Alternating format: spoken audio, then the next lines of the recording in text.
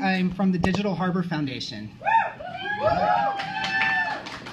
So the maker movement and the hacker mindset in education has done great things to empower youth to move from a consumer-based culture in education where knowledge is ingested to a participatory experience where they have a hands-on or a hand in their learning and experiences. This is done through solving real problems, exploring technology, and tinkering through meaningful acts that help them to really have a stake in the problems that they are solving and the skills that they learn.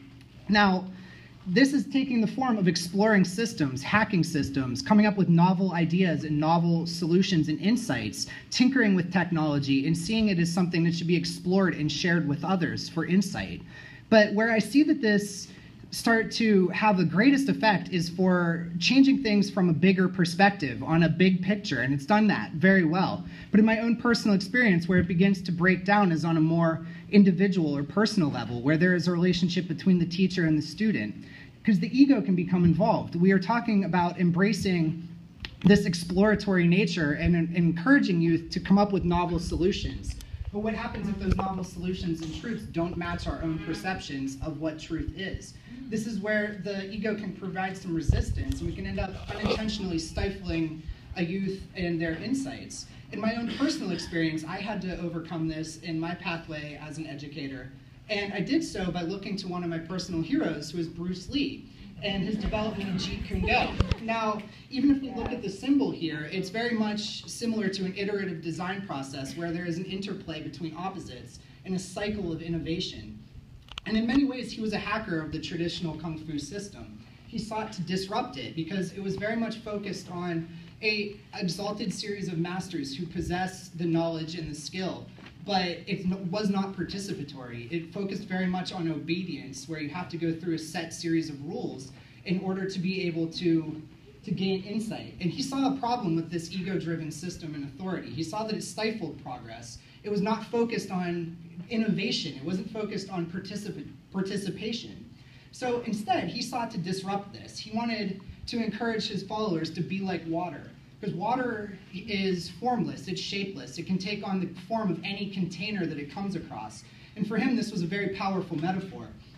And it's actually become part of our lexicon. We talk about fluid processes as being part of a dynamic experience. And in co-learning, there should be a similar fluidity between a teacher and a learner. In one instance, I'm a teacher working with the youth, but then also they can be a teacher and I can be the student. And Lee saw this as a way to move towards an iteration and expansion, focusing on freeing followers from set mindsets or from set patterns. And I see this as a way to move and empower youth on an individual level, because I look at it as we start with one expert in a room, but then we can create nodes of experts among our youth in our programs. And through that, they become experts who can share knowledge and skills with us. And the sum is much bigger than the parts with that. And this can help to further erode any power structures that remain on an individual level. We can empower youth more deeply on that personal level by validating their skills and experiences. And in my own personal pathway, I started off as a well-meaning after-school educator who worked as a brain trainer and a one-on-one tutor. I worked with many youth who were having trouble in traditional educational systems to unlock their potential, but I focused very much on the tips and tricks that I taught were the correct way, and that was not focusing on innovation. When I started at the Digital Harbor Foundation, I needed to learn a lot of skills very quickly, and I was working with youth who were excellent and amazing, and their own knowledge and skills exceeded my own. And I could have reacted and stifled that, but instead I decided to establish and elevate them as experts. And it was a way of crowdsourcing their individual skills so that I can learn, but also to absorb their insights into a system as a whole, so that everybody's experiences increase. And it's not a zero-sum system where me giving them knowledge and confidence and helping them gain that, it doesn't limit my own. Instead, we all gain as a whole, and everybody becomes more empowered as a group, and our confidence increases. Now, this was a difficult change because it pushes us outside of a comfort zone. We have to be comfortable not being the expert in the room at all times.